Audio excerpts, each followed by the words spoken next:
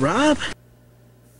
Hello everyone and welcome to Rob's Rogues in the Batman universe, and we're back again for Maxwell's Batman animated series action figure reviews that he sent me these wonderful action figures to keep for my very own, and it was just a very gracious friend, so thank you again very much, sir. And thank you very much for allowing me to keep my Batman animated series figures reviews keep going, even though there's about a year span in between them. Today we're taking a look at the Gotham City Enforcement Team. This was a gift pack or a box set that came out that had Batman, Nightwing, a repaint of a Batgirl, which is the first we've seen on this channel, but she is a reissued figure, and for the very first time in action figure form, a Commissioner Gordon action figure back when these originally came out in 1998. Commissioner Gordon is off to the side. We're kind of going to save him for last here. But we do have three issued action figures, and we'll kind of go through them. This is the standard Batman, of which I do not have. I have one that's close to it. This came from a Tech Glider Batman, which you can tell they're very much the same. He came with a cloth cape, which I like so much better, but this is the correct color scheme. I didn't like the plastic capes that try to get this Batman to stand.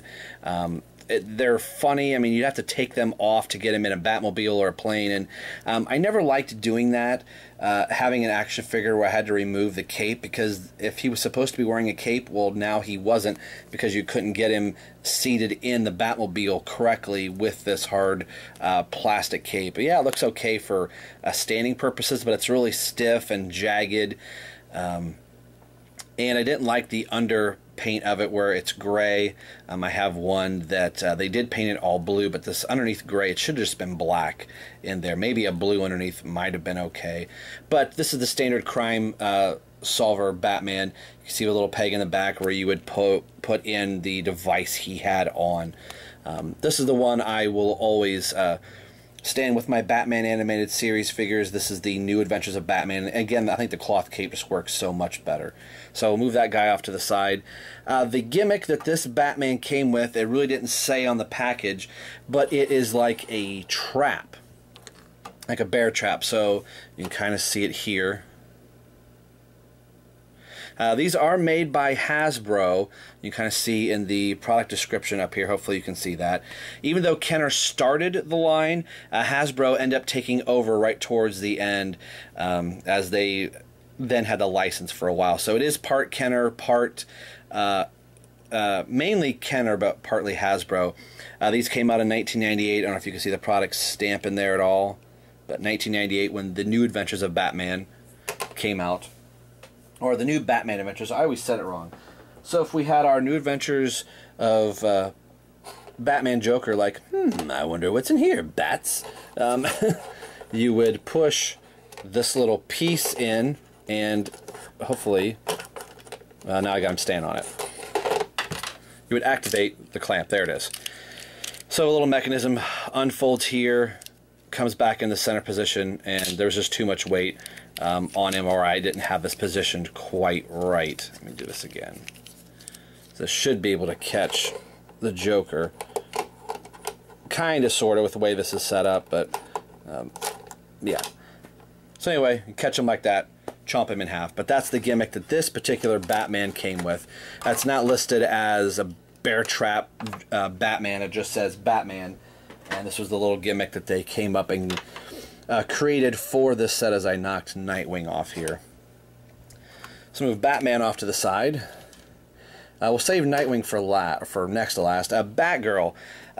There was like a whole tech series that came out. So the very first Batgirl that was ever made had this body buck mold. We'll kind of zoom in here. And she's painted in the new Batman Adventures. Initially, when this figure was made, she was given a gray-type bodysuit that looked more like her very first appearance in the Batman animated TV series. But for this particular set, they wanted her to look like the new Batman Adventures. And we still never had an actual official, correctly colored version until this Batgirl came out. Her articulation, the head is really loose on this figure, and even if I could turn the head, you wouldn't be able to actually, because of the way the hair is sculpted. So I think it's just loose, just from the age that the figure that it is. And the head, hair, and cape are all one piece. So the head was never made to turn. It's just loose, just from time, love, and wear on the figure. The rest of the articulation is very minimal. It's the arm would be able to go all the way around, but the hair is in the way, so it would only go forward and back, and that's on both sides. The legs can get into a seated position, and she could set in a Batmobile or the Batplane, as her hard plastic cape did not come all the way down beyond her butt, so she could set in there. The cape you would kind of have to fold over just a little bit, but you could squeeze her to fit her in a vehicle. Now, both Batman and Batgirl came with like a little missile that you could put in their hand. Of course, they're oversized. Maxwell did not send, or probably lost, the housing part for the missile, but I actually have the projectile missile piece. I just didn't set it up here. But you did see in the product photo, if you zoom in really close, you can kind of tell. Now, we would eventually get an actual proper Batgirl in the Justice League Unlimited line. I think this one looks a lot better. Yes, her head is really oversized, but that's kind of how she was drawn in the animated series. I wish now you could see how small she is, but she was rather small in the animated series, and I just think looks a lot better, and plus she has this nice cloth cape, so that was really nice to have that. We didn't get it for quite some time till the Unlimited line, but still to have an actual official animated series Batgirl figure was really cool, and we've already seen her, but I wanted you to be able to see the two together. Now for this figure, this is the proper Nightwing, the crime solver Nightwing that came out in the very first run of the Batman animated series. So for me, this is the first time I'm having this figure. So I was on the fence of, do I review him as the standard figure that he originally was, that just happens to be put together in this gift set, or do I keep it in this gift set review? He comes with all the accessories that he originally came with in this gift set, but I decided I'll just do it as the whole gift set, but I will give the equal time to both Nightwing and Commissioner Gordon both. A really nice Nightwing. There weren't very many Nightwing figures made before this point. I believe this is the only second Nightwing. The other one was the Legends of the Dark Knight, which is a series I'm going to be reviewing shortly after this, so you can see probably the very first Nightwing figure ever made, as far as I'm aware of. I do like this stance a lot better than the one I initially reviewed, and I'll show you in just a second here. Actually, let's do that now. The first Nightwing figure I ever owned came in a 2-pack of Batman and Nightwing. Now this pose is really cool. I like the updated pose, and they gave him more of the animated series style, just in the way he was more, I would guess, articulated a little bit, but he is much shorter than what he originally was supposed to be. So they gave a new sculpt for this particular line that came out. It was always like Batman versus somebody, Batman versus Two-Face, Batman versus the Joker. In this one, it did say Batman versus Nightwing, or correct, it did say Batman and Nightwing. So they gave this Nightwing a metallic paint job, and his mullet hair is flowing a little bit, so a little bit more of a dynamic pose for him, as opposed to the vanilla, just straight up and down pose that this one is. Due to his knees being bent just a little bit, he does appear to be actually a lot shorter. Now kind of seeing them together, let's bring up Batman, and this Batman is still taller than Nightwing, which is really pretty cool. So that means that this Nightwing was a lot shorter, which does tend to make him look a little younger, but Dick should be getting close to the same height that Bruce would be a little bit. So it is nice to have an actual standard Nightwing. So the gadgets that this Nightwing came with was the traditional Mattel Kenner grapple type gun. Comes with a really nice long rope, a very long rope. Jeez, I've not had this out, Maxwell. So pardon hitting the camera there. So this will fit in here like we always do. We will fire it. Don't fire it at anybody. Could have small choking hazards and patterns. They give a little Nightwing nod here to his bird type wings, which I think are really kind of cool. And the top of the grapple gun as well.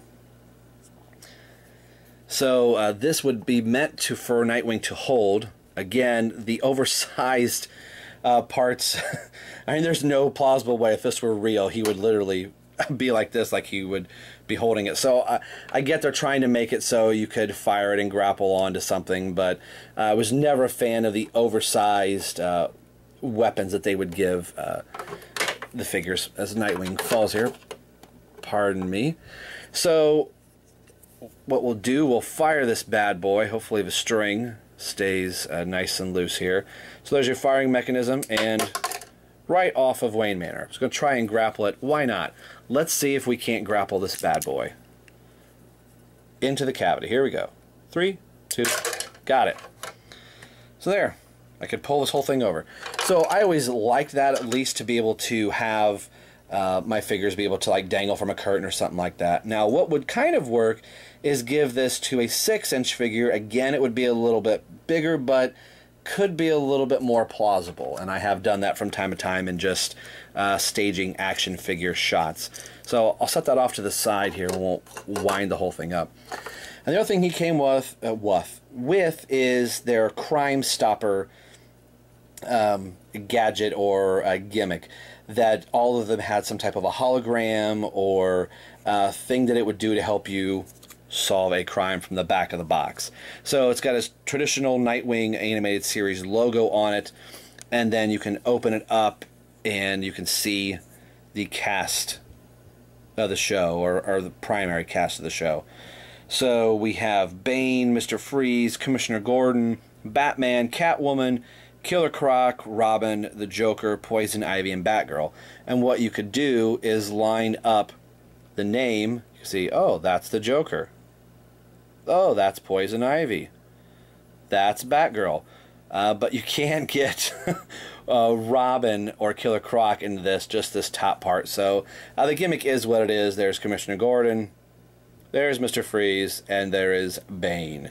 And you can kind of see what would be the Nightwing type of computer thing. You could be like, beep, bop, boop, boop, boop. Okay. And it's also designed for him to hold it, so it could kind of be like a shield, and you could have it like this, almost as some type of a glider, which if they would have taken the extra mile, because he did have gliding wings in the animated series, if there was a little peg in the back, you could have had him glide kind of like that, which would have been kind of cool. And now we'll get a look at the figure himself. It's nice to actually have a standard Nightwing. The other one here topples over very, very easy. He has to kind of be leaning up against somebody. But I'm glad I have two different looking Nightwings that you could pose in two different ways. As one that's in the Batcave listening and one that's kind of fighting. So really cool to have two. The head turns would go 360, but due to the Richard Marx mullet, it's not going to, so it only looks left to right. And then standard action figure articulation, arms go all the way around, and the legs go forward and back. So his rear end does not get in the way. And again, this has the copyright date stamp of 1998. 1998. Where were you in 1998? So that is Nightwing. And now, well, here we go. And now the big draw to this pack, the first time that Commissioner Gordon has ever been made into an action figure. This is one of my holy grail figures. I have wanted a Commissioner Gordon action figure for a very, very long time. And we're going to be getting one in DC Collectibles for the Capullo series, and there was a DC Direct Batman Year One action figure made some time back for DC Direct. But as far as 3 3/4 inch, this is the very first, and right out of the animated series. That was something that was always nice about this line, is that the figures looked like how they were supposed to, like they came right out of the animated series. Now, Commissioner Gordon did always have a jacket. You very rarely saw him out of his jacket. So it would have been cool if they would have just put a jacket on him, so he would have looked more like the animated series. But there were some episodes where he was talking with Barbara. If he was working late in the GCPD, he would have his jacket off. And again, he comes with this big oversized gun. Now, he is supposed to have 2 guns. I've dug through the box, and unless it's under something else, I think this is the only one that Maxwell sent. So I could be wrong. There could be a second gun, but what's really funny, here's his normal size gun right there. And we have this big, huge cannon that would be more appropriate for the Joker or Harley Quinn. Something I do have is Lex Luthor's gun from the Toy Biz Lex Luthor figure, that this works much, much better. It looks more plausible that he could have a normal gun, which I think they should have done. Now, he does have this nice trigger finger in this hand. I don't know if I could get it to rest in there very well. I kind of can. So I will probably end up posing him with this gun on my shelf. I think he'll look really cool with it. So this was a figure that came in the second box that Maxwell sent me, and one that I was hoping that was in the first box. Wasn't in there. I thought, well, maybe he never got around to getting the action figure, but little did I know that he did in fact have it. So 2 figures that I have been long since wanting, being Alfred and Commissioner Gordon. I get both of them from Maxwell, and I can't say enough good things, Maxwell, other than these figures want to keep falling over. The table is leaned back a little bit, like I keep having. But this is the Crime Enforcement Team, if I got the name right. I set my paper down. From technically produced by Hasbro, but there are parts of the Kenner figures in here. And this came out in 1998. Again, Maxwell, thank you very much, and it's so cool to be able to do some more Batman the Animated Series figures reviews and be able to slowly, officially complete my collection. And as always, this is Rob for Rob's Rogues and the Batman Universe, signing off saying we will see you guys next time.